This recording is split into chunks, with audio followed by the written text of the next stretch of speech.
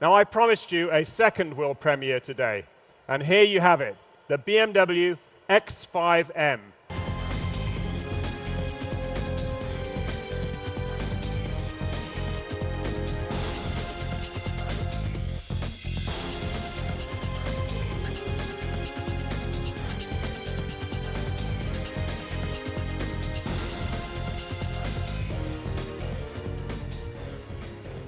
Hi.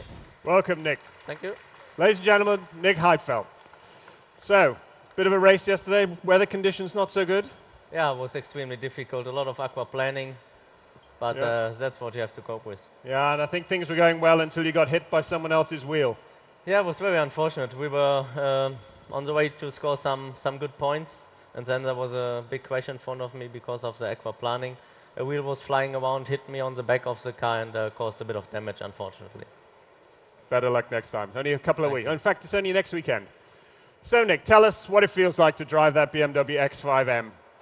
That was unbelievable. It's an extremely sporty vehicle, and one of the benefits of being an F1 driver is, as you've probably seen on the video, to drive the car before it's actually on the road. And I had the chance to drive it in Munich on a closed track, so I was able to experience the power of the car, 555 horsepower with 680 Newton meters torque available, which made it very easy to reach top speed, which is quite impressive for that car.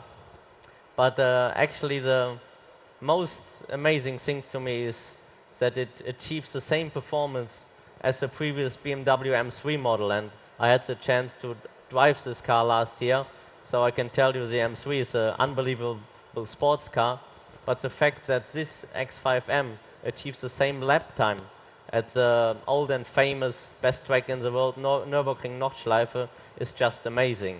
So it's an extremely sporty car, and what else can I say? Looks like you had some fun as well, but I think you make a great point. You know, this is as fast as an M3 on the Nürburgring, and that's an unbelievable performance. So It really is. super. Thanks a lot, and as I Welcome. said, good luck for next weekend's race. Thank you very much. Ladies and gentlemen, Nick Heidfeld. Thank you.